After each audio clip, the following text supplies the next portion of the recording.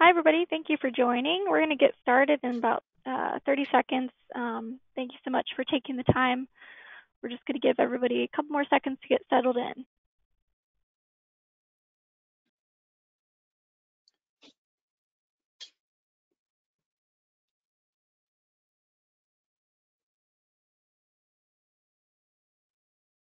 Okay, thank you guys for joining.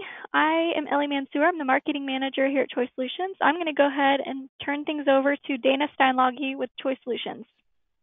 Hey, thanks, Ellie. Good morning, good afternoon, everybody. Thank you so much for taking time to join us today. I just from our team, one of the partners and co-lead up our sales team. So just on behalf of Choice Solutions, thank you all for taking time. We respect your time and know you have busy schedules. Anytime we put together an event, it's always very important to us that we feel like it's something extremely relevant. It'll bring insights and value to help you with things you're working towards today. So, and we truly believe that's the case. So, we're going to focus on something that comes up a lot, and I'm sure with yourselves and with everyone else. But as you adopt Microsoft Cloud strategies and entitlements, and looking towards making full usage of those entitlements, there's new opportunities. And so, but with new there comes education, there comes kind of figuring out and learning, and that's a little bit what we're aiming for today. And we're bringing in a partner of ours in Centra that we've introduced to a number of other customers, and some of you already on this session, to kind of share some insights there. But before we do, I was just going to, for those of you who haven't have been a part of a session with us before, or are not maybe as familiar with our team at Choice, I was just going to give you just a real quick background on familiarization with our company, with our team. So we've had the opportunity to work across the central U.S. and in the Southeast, but through reputation and just doing, hopefully executing and doing good work, we've earned the opportunity to serve clients across 43 different states over the last 5-6 years. Some of what we're focused on, things that we know that you're focused on as an organization, is you're working towards that modern workplace, and there's that delicate balance between there's things that your workforce is desiring and looking for in order for them to be productive, for them to be empowered, for them to have that consistent secure access to the applications, the desktops, the data that they need to be productive. And then at the business level, we know that you're looking for ways to, one, it's security and control is paramount. You want to have engaged team members, but you also want to leverage technology as a tool to help with the overall employee experience. So attracting and retaining today's top talent. Along with that, we know just that we're all a part at some level of journey in this cloud transformation, going from the legacy apps, legacy data center approaches over to maybe some sort of hybrid cloud reality for your business, whether that's a mix of things that might be on-prem for legacy applications, or things to just make sure from security or optimization or just efficiencies to leverage the latest technologies for your private cloud, which applications make sense to adopt and leverage SaaS, if it's Office 365, other entitlements like that, and then which parts of your business, which parts of your workloads make sense for a public cloud. So there's a mix in between, right? But one of the things we're going to focus on today is kind of part of that transition. As you go, we've gone from this environment where we've had secure places to more of one where it's you're no longer your users behind fortresses and secured places all the time. Your users are working, and they're working from everywhere, from home, from from mobile, from everywhere, and that presents new challenges, new opportunities. But also too, we just know that for IT organizations, everybody's dealing with constraints of some sort, whether it's being able to keep up with day-to-day tasks, whether it's being able to execute on new projects, and maybe you just need insights, advisory type of resources or help to come in and, hey, help us to blueprint design of this new direction, this new entitlement that we might have in our organization, and you just have challenges with in-house expertise and or just being able to develop and retain top talent in your environment. So for us, our focus as a company, as a team, is helping partner along with companies like yourselves and helping you adopt simpler, more secure IT approaches from the data center or the cloud service all the way out to the secure endpoint. and that's our focus. So simple cloud architectures, secure digital workspaces, and how leveraging automated IT services. So we can do a few things. Some of you organizations might be assisting with just technology acquisition, so helping you with some leading innovative solutions, and being a partner in the product fulfillment, and attaining, ordering, the life cycle management of those. But for other organizations, we provide professional services. We've got a fantastic team, awesome team of in-house expertise and resources to come in and help, whether it be deploying new technology or doing assessments, reviews, things like that, as well as for environments that might need maybe some managed or co-managed type of assistance and day-to-day upkeep. We've got an awesome and very fast-growing managed services organization, the ability to kind of come in, partner with the organization, and fulfill parts or all aspects of maybe some of the IT upkeep that you need as part of supporting your business and operations. So some of our core technology partners that kind of go into that hybrid cloud, reality, that simpler, more secure IT approach. These are some of our core IT partnerships that we have and solutions that we go into. Today, we're going to focus in, just drill down a little bit further around the Microsoft perspective.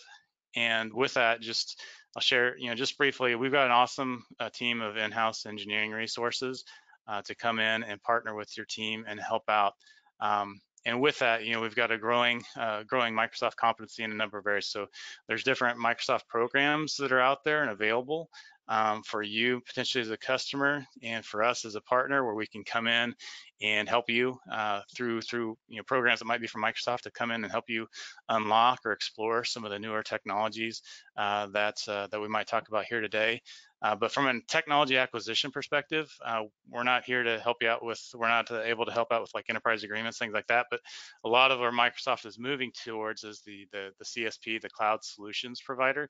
That Microsoft's kind of over time going to be working down kind of into a more of a simpler acquisition approach for all their licenses. But we're set up as a CSP, so whether it be options for licenses that you'd like to pay for monthly or pay for annually, we can assist your team with that. We've got a strong competency and expertise. We've already been built along with around end user computing. So if you're thinking about Azure virtual desktops, we've got phenomenal expertise and assistance to be able to help you understand, make heads, tails, understand kind of what you can do, what you can't do, and really learn about that. So we've got some gold competencies, and different silver competencies. The main thing I was going to share here is just we've got in-house, we've got a great team, but for certain organizations, projects, there's needs that go beyond our team, and with that, we formed a fantastic partnership in the industry with an organization in Centra, and we've invited them to join and to share today. We've known Jody Elkins, who leads up the Americas for Incentra for a number of years, and just with kind of our presence in the industry for a long time, just form a lot of the good network of trusted resources and understand kind of things that they're working on and doing. And Centra is a fantastic organization. It's got a lot of similar approaches to serving others like we do, but then they take what we've got and they expand that into what is an international services organization with some fantastic expertise with Microsoft and other technologies as well. So at this point, I'm going to turn it over to and introduce Jody and Josiah. We're going to kind of go from there. So thank you guys for joining us today.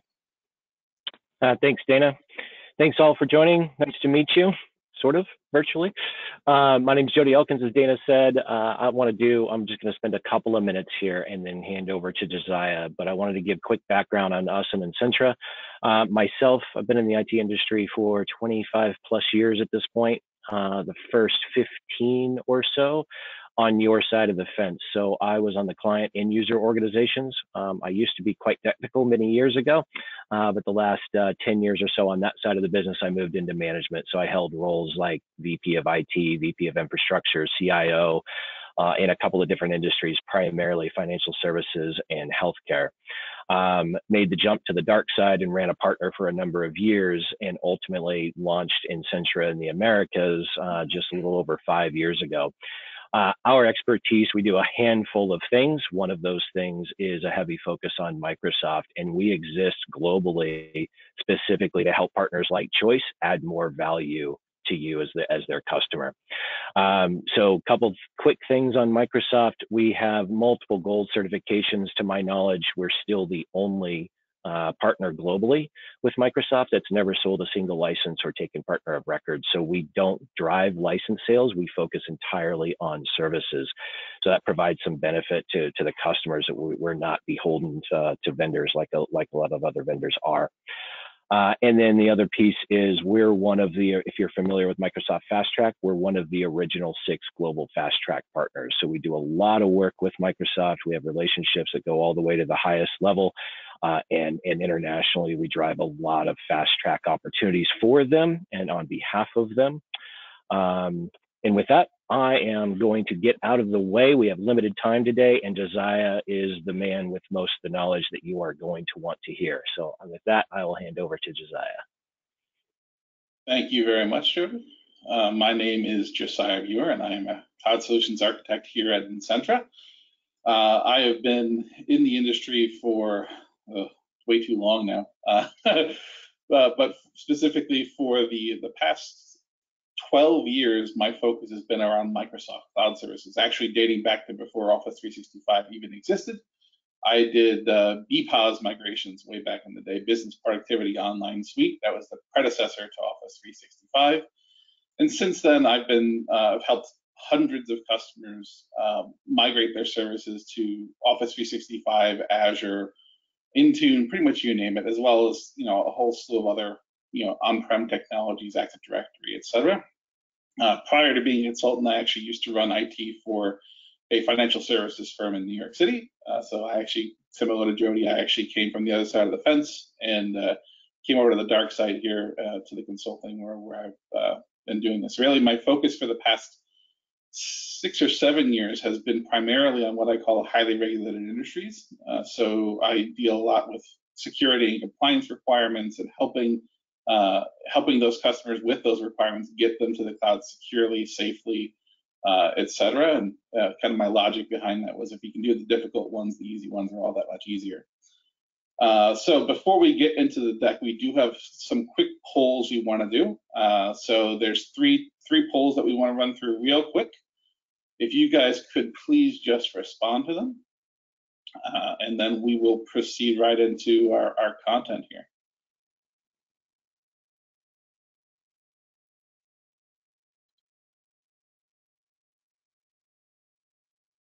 And while we're going over the content, while you're doing those polls, I'll go ahead and start with our agenda. So at a very high level, just so everyone knows, I hate PowerPoint decks. This is 10 slides total. Should be very, very quick to get through from that perspective, but I am going to talk quite a bit. We do want to have questions from you guys as well. So I believe there is a Q&A panel. You guys can put your questions right in there and we'll address them at the end. But at a high level, we're just going to talk about what is Zero Trust. For those of you who aren't familiar with, we're going to talk about what is Microsoft 365 and Microsoft 365 Endpoint Manager, which ties into those polls that we just delivered out there. And we're going to talk a little bit about how Endpoint Manager can help with this, and then a little bit more about how you can get started and where to begin this transition. I think the last poll is up now, so.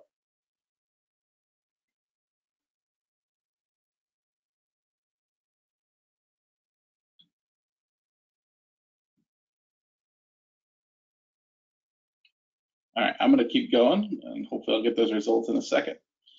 Oops, if I go too far on my slide deck.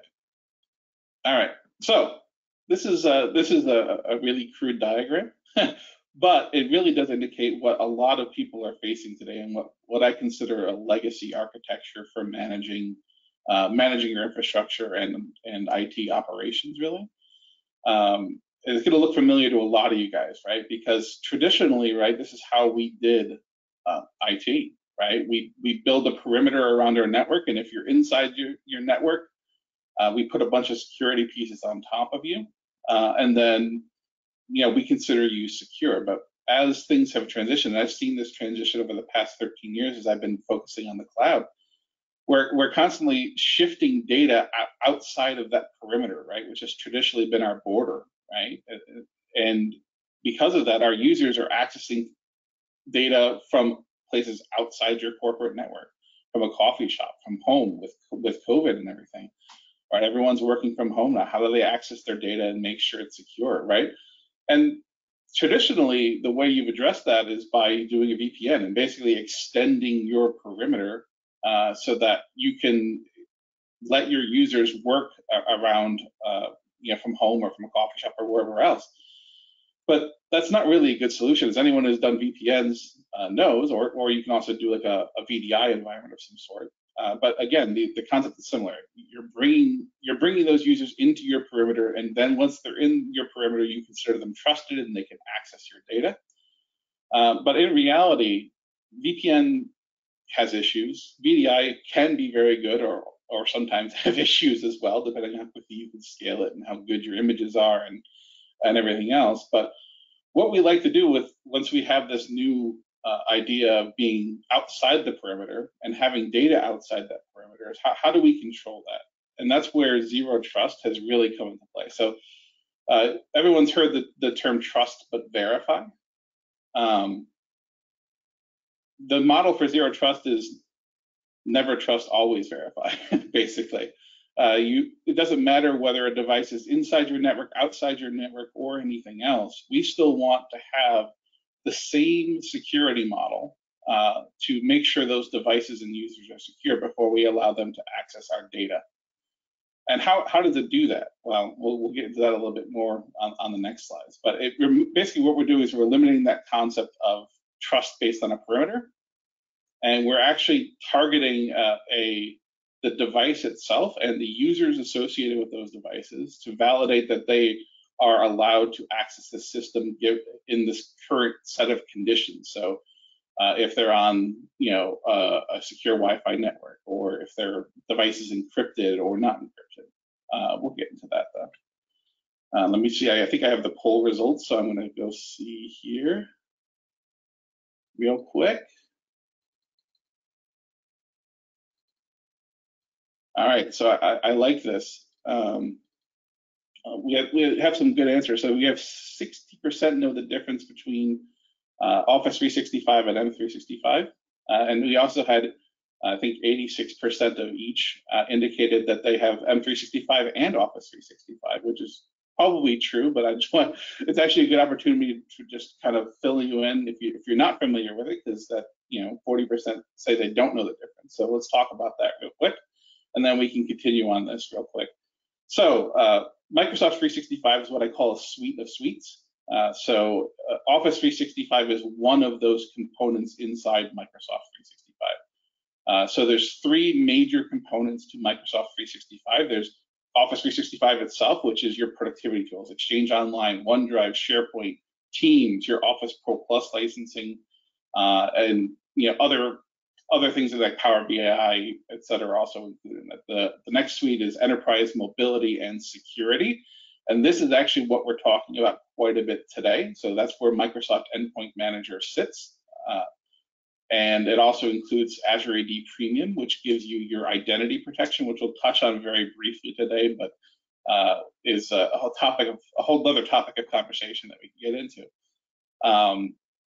It also includes Azure Information Protection, which is kind of being consolidated down, but essentially that is what Microsoft's document classification and encryption platform. Cloud App Security, which is Microsoft's CASB product. And then the last suite on top of that is Windows 10 Enterprise, which is your enterprise level licensing for Windows 10. So if you purchase Microsoft 365 E3, you are actually getting Office 365 E3, Enterprise Mobility and Security E3, and Windows 10 Enterprise E3. And if you buy the E5 version of that, you're getting the E5 version of each of those suites. So if you are just on Office 365 today, not Microsoft 365, you will not have the access to the technologies we're talking about today primarily. But if you're on Microsoft 365, you'll actually have all of these components kind of built in your licensing. We'll touch on that a little bit later as well. So going back to our deck here. So what are the realities of having that perimeter-based security? So first of all, perimeter-based networks only trust users inside a network. And essentially, like I kind of just talked about, right? When you deal with external users, you're extending your network and increasing that border to include those users. What that means, though, is that once you're inside that network, lateral movement becomes much easier because typically speaking, we don't necessarily have all the same level of controls for outside your network as you do inside your network. You allow open communication between devices inside your network. So, John and Jane can talk to each other directly over the network on their devices and bypass a lot of those exterior-based protections like your Palo Alto, your filtering products, your IPS, IDS typically don't operate internally on your network. And then on top of that, and this is one of the big components of Microsoft 365 with that landscape I just talked about, is that your security teams and your IT operations teams use a wide variety of separate and disjointed tools to secure once you're inside that network. So one of the big differentiators with Office 365 is this idea of what I call an integrated ecosystem. And because Microsoft has all of these tools that are interconnected and feed data into each other, they can do some very cool things that other tools can't necessarily do. So for example, if you use Defender for Endpoint, which is Microsoft's endpoint protection product, and you're also using Microsoft's email security product, which is Defender for Office 365, those tools can communicate with each other to provide real-time insight and data into what's occurring. So it's, for example, if something gets through your network and ends up getting onto a device, but Defender detects it at the device level, it can actually feed that data into Defender for Office 365 and potentially remove that email after the fact because it has now been detected as a virus at the end layer. So having that integration is absolutely crucial. And one of my big problems is we see in IT departments is, like I said, that tool overload, where I have a customer I'm dealing with right now that has 3 different endpoint security products installed on their devices. They're running Silence and Carbon Black, and I can't remember what the third one is off the top of my head. But and each one of those has its own independent management platform and monitoring platform. And sure, they feed it into a SIM and they have some automation technology built in there. But the best tool that you can use, the best tool you have in your repertoire is the one that you actually use and the one that you can manage on a day-to-day basis. In my experience, and having that single pane of glass allows you to eliminate some of those problems you have where you thought one tool was detecting it but not the other one, or you have a configuration error because you didn't realize that this one specific tool didn't configure this by default because you're not in there as often. So that's what ties into the zero trust model, right? We try to simplify the security of your endpoints a little bit so you can better monitor and maintain it going forward. So what are the benefits? So going to a zero trust model, the first piece, and this is tied to the identity, right? So being able to use conditional access to ensure that your resources are only accessible from compliant devices. So traditionally, right, a device is domain joined and it's inside your network. And because it's domain joined, you have some other things, right? You have group policies, and you may have some other tools. Maybe you have like Cisco ICE or something along those lines that monitors the actual state of the endpoint. But what we can do here, and we'll get to this again in our next slide when we talk about Endpoint Manager, is actually essentially cloudify those traditional NAC tools, network access control tools, to actually determine the state of a device before allowing it to access allow users to access application or data. Once you're in the zero trust model too, because you're not just trusting a device because it's inside your network, lateral movement becomes much more difficult because you don't just have open communication, you're inspecting the traffic between everything. And also, and this is probably the most important one as we see users migrating into the cloud, it enables users to be more productive because we're no longer basically forcing them to be inside that perimeter. We're just saying your device is secured. It has our policies, our tools on them, and you can operate using those devices wherever you want and how you want. So Microsoft Endpoint Manager. So Microsoft Endpoint Manager, it used to be called Intune for anyone that hasn't heard the flavor of the week name from Microsoft. Intune has changed and is now called Microsoft Endpoint Manager. It is Microsoft's modern management solution for managing devices. It includes a lot of different components, but it is part of that integrated ecosystem from Microsoft that we just talked about. So at a very high level, we can actually deploy Intune and manage that device, similar to how you would manage it with a mobile device management tool. We use modern management techniques to manage those devices. We can push policies, we can push applications, we can push PowerShell scripts. We can actually automate the entire deployment of a laptop. So if anyone's ever heard of Windows Autopilot, right? Microsoft Autopilot is Microsoft's equivalent to Apple's DEP program, if anybody remembers that. Essentially, it allows you to register a device as linked to your organization in such a way that when the user boots that laptop up, it connects to the cloud. The cloud says this serial number and this device is registered to this organization, and automatically just prompts them to log in with their credentials for Office 365 and enroll the device in Microsoft Endpoint Manager, all automated. So essentially, you can hand a user a laptop in a box, sealed from the factory, and that laptop can be fully configured by the user with no touch point from IT. So all they would do is they boot it up, they get the out-of-box experience, they log in with their Office 365 or Azure AD credentials, and that kicks them into the Intune enrollment process. Intune pushes out all of your applications that are required, all of your security tools, all of your essentially group policies, all of your configurations, out to those devices to make sure it's compliant. But it also adds another interesting component to it, which is what we call compliance policies. So now, outside of just pushing policies to the device, we can manage whether a device is essentially compliant. So a compliance policy is really a baseline for what you consider a device, a compliant device to be. So is it BitLocker encrypted? Does it have a firewall enabled? Does it have an antivirus running, an endpoint protection product? Is it up to date? Is it running a late version of Windows, etc.? So you can actually say that if a device does not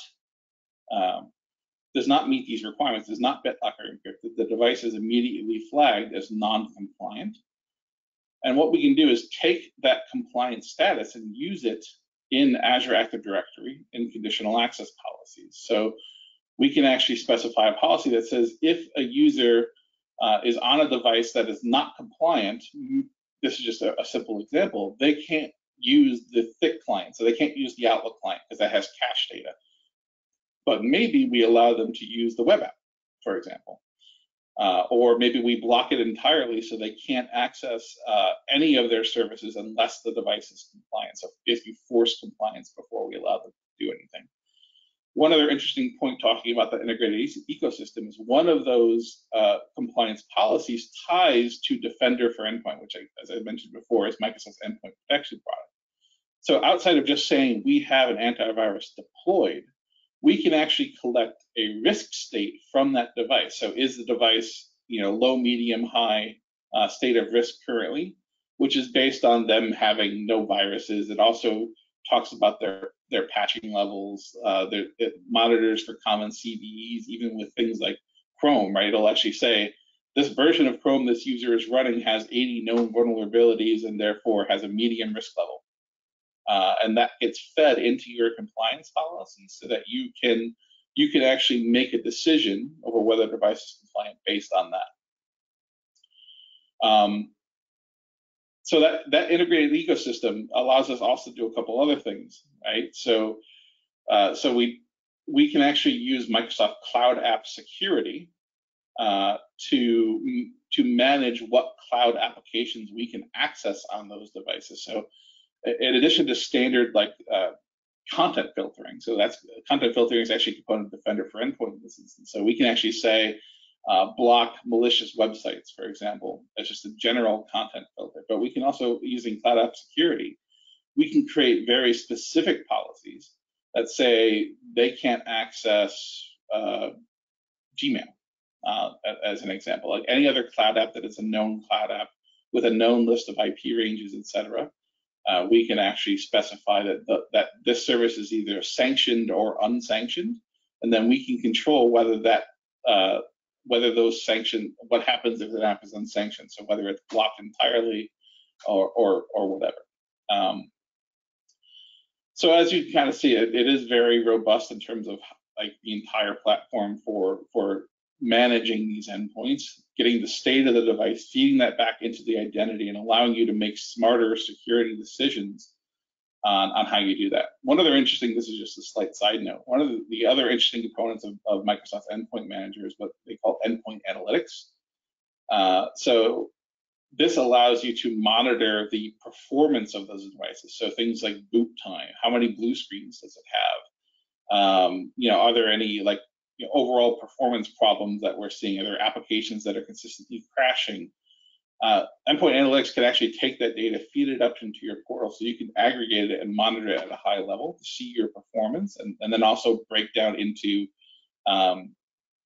more detail to try and troubleshoot and remediate issues. It also has a functionality called proactive remediations. So proactive remediations allows you to basically build automated scripts that detect and respond to specific failures. So say, for example, a service needs to be running, but it's known to crash every once in a while. A proactive remediation would actually run a script to assess the state of that service on an hourly basis. And then if that service is down, it can automatically restart it. It could also be used to take any number of other actions, or pretty much the sky's the limit. Anything you can do with a PowerShell script, you can actually automate and bring out. So how does this tie into Zero Trust? So all of a sudden, by doing this kind of deployment, we can actually analyze the state of the device as compliant or not before allowing it to access your on-prem network. Now, that could be a cloud service. So I said on-prem network. It's probably not the right way to word it. So before you access your applications or services. So natively, right, we can actually say that any app that's tied to Azure Active Directory, we can take that compliant state, put it in conditional access, and apply it, right? But on top of that, a lot of your VPN providers nowadays, so say you have a legacy application that runs on-prem, and it's not a SaaS app, it's something that's very legacy, and they need to be on VPN to access it. We can actually use that same state by tying your VPN into Azure Active Directory. We can essentially use that same conditional access to allow people to access a VPN or not based on their compliance status.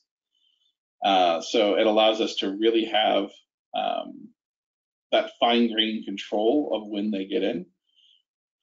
In reality, right, a lot of people are migrating their applications to the cloud or going to cloud native. But anything that's left over, we can still access and we can still control and we can still provide that level of security for using those VPN technologies, etc. All right. So what can we do? What do we do going forward? So this is a slide. I pulled this from another Microsoft deck, talking about the kind of transition from traditional to optimal. So the traditional model is kind of what I've already been saying. Devices are domain joined. They're managed through policies or maybe SCCM if you guys are running SCCM. And basically they're required, in order to be on, once they're on the network, they have access to data essentially. And that's how we provision. Going into the advanced model, devices are now registered also in the cloud.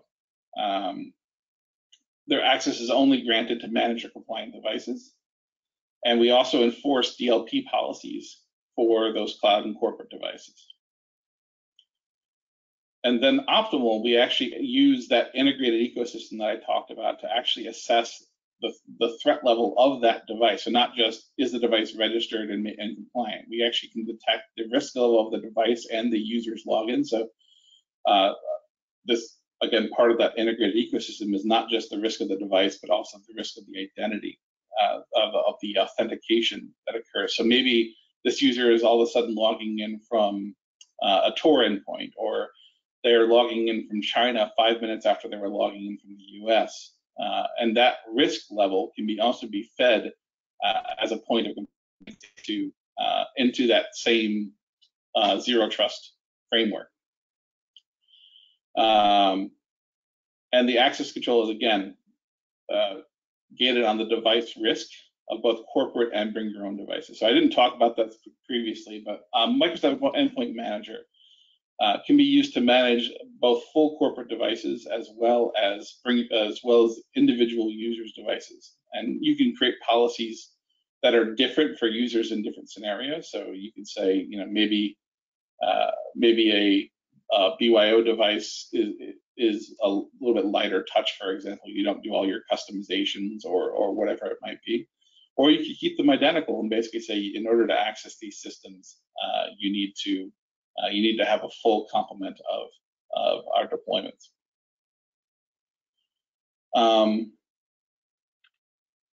That's actually the end of my deck. So we are coming up on the end of our time. I'd like to use this time now to get some questions from you guys and hopefully respond to them. If you guys, I don't know if Ellie, if you can say where the question and answer panel is, that might be helpful because I don't know where it is.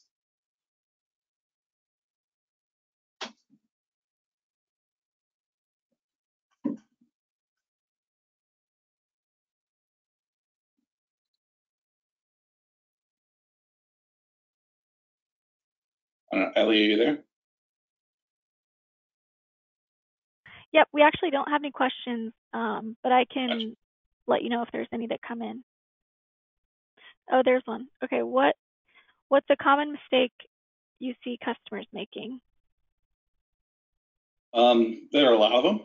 That's the big thing. So probably the most common mistake I see people making is when they start transitioning to the cloud, they try to shoehorn legacy technologies and legacy ideas into the new framework. So rather than thinking about how the cloud can benefit them and deliver new user experiences to their users, one of the most common things people do still is say, oh, you can't access Office 365, anything in Office 365 unless you're on VPN. So I basically just add a restriction that says if you're in that perimeter, again, you can access your service that's in the cloud. So you have to be in to get out. And from a user experience perspective, that's not the best. It adds a lot of latency. Microsoft is automatically geo load balancer, right? You can deliver optimum and low latency performance to your users no matter where they are in the world even. And by attaching them to a VPN, you're basically pushing them through your corporate data centers to access those services, which limits that capability.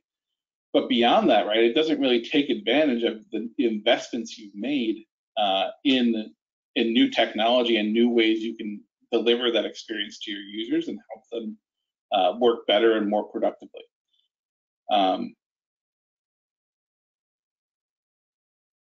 I didn't talk about this. I think there's another question here, but I want to mention one other thing over here. So I mentioned entitlements. So one of the other big things you can do is understand your entitlements. If you're running Microsoft 365 today, not Office 365, Microsoft 365, you have these components built into your licensing.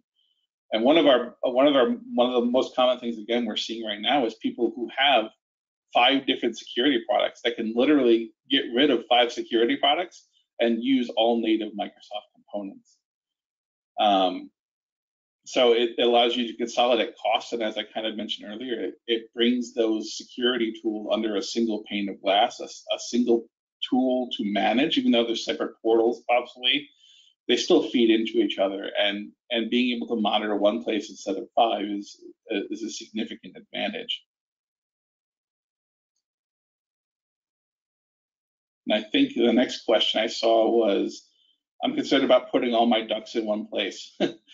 What's my perspective on that? That's a good question. The story of Microsoft and availability and uptime is it's actually a very interesting one. I've seen this from the very beginning.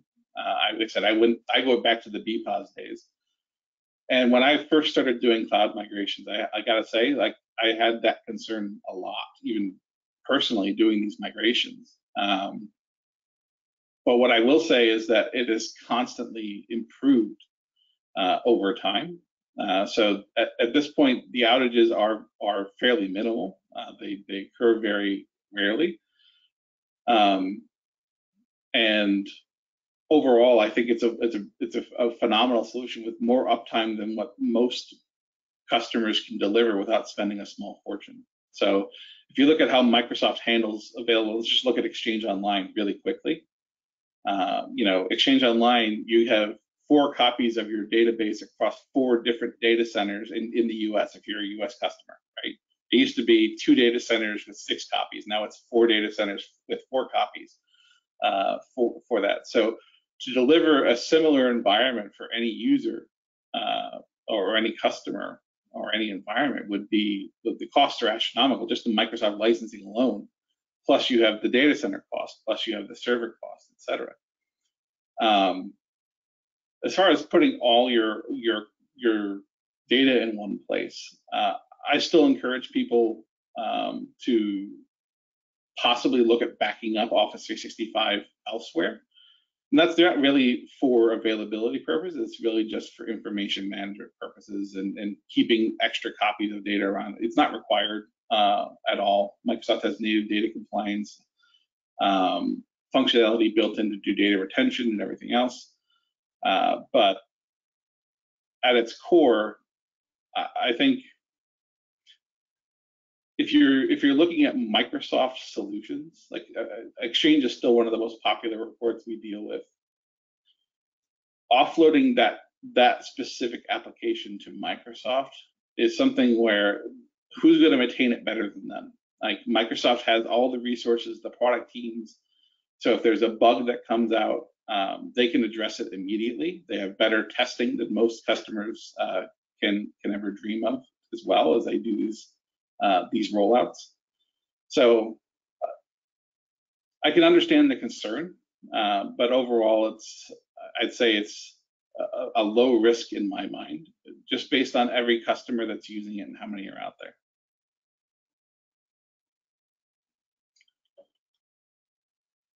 Another question.